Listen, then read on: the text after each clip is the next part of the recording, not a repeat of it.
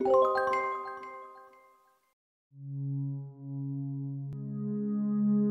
name is Patrick Dougherty.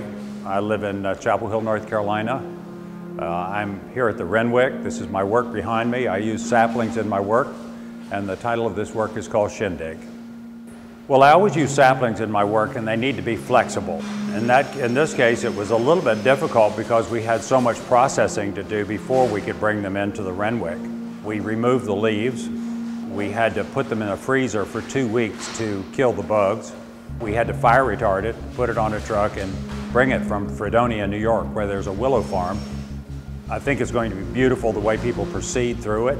We built a little bit of intrigue because the doors for entering into these shapes are often behind the piece, so you might look through the window or see someone in there and wonder how they got in.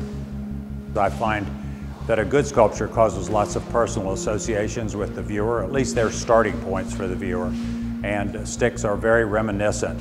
We use them as children to play with, and they're a weapon, a tool, a piece of a wall. So most everyone has a kind of sensation about sticks. So it's great to use something that people have a kind of a good feeling towards.